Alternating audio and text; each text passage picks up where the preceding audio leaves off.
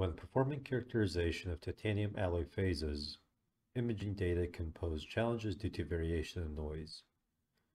We can see how the lath phase in this example expresses significant grayscale variation. In this case, we're just interested in the equiax and lath phases. In the past, this analysis would be done manually. An operator would annotate the images with the phases of interest. This manual process was prone to error and was extremely time-consuming.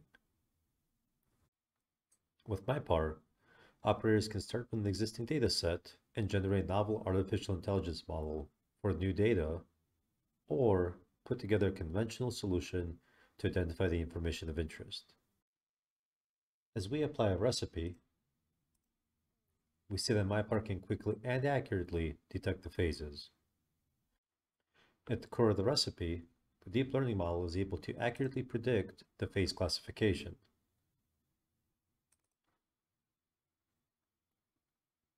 This helps to significantly simplify the detection process. Once the phases have been identified, it's relatively straightforward to then measure the phase fraction and produce a report from the measurements.